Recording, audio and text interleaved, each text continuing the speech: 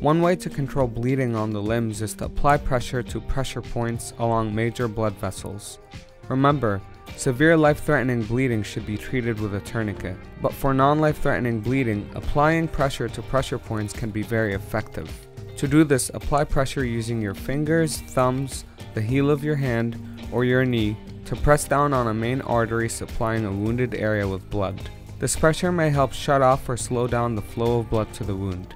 To control bleeding in the lower part of the arm and elbow, apply pressure to the brachial artery. The brachial artery is the main source of blood for the lower arm. Its primary pressure point is located above the elbow, on the inside of the arm in the groove between the muscles. Using your fingers or thumb, apply pressure to the inside of the upper arm over the bone. To control bleeding of the thigh and lower leg, apply pressure to the femoral artery.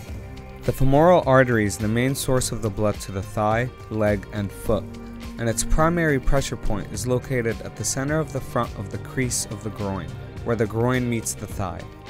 Use the heel of your hand or your knee to apply firm pressure to the front central point of the crease of the groin on the affected leg, targeting the femoral artery to press the artery against the bone. Lean forward to apply pressure.